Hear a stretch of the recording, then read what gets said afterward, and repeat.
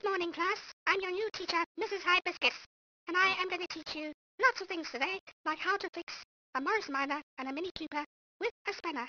Yes, just with a spanner and a spark plug, or two spark plugs, depending which car I'm fixing, and it'll be a good lesson, and then we're going to go and learn how to row a boat in the River Thames, because, you've got to tame yourself in that river.